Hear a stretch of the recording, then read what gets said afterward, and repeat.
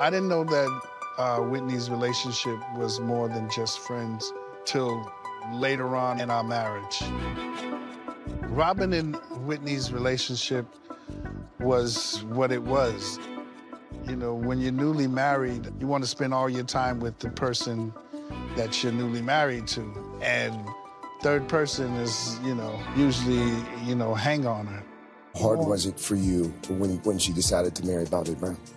How hard was it for me? Yeah. I mean, this was a choice. This was a choice of hers, of someone that she said she loved and wanted to spend the rest of her life with. I supported that. I didn't kick Robyn out of the relationship. I think our marriage was growing and there was no room for a third person in our marriage.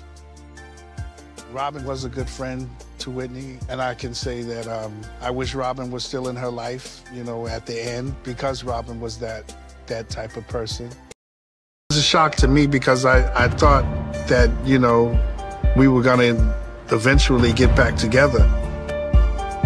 Knowing what has occurred, what has gone down, I think we could have helped each other out. I think she'd still be here if we hadn't divorced.